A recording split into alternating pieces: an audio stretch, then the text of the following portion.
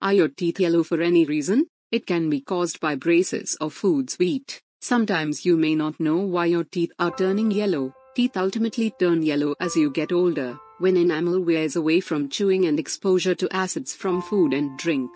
But did you know that you can simply whiten your teeth at home using garlic? If you're not comfortable with the color of teeth, this video is for you. Before I tell you how to use this simple remedy for teeth whitening, let's watch how to prepare. Every ingredient is named in the subtitles.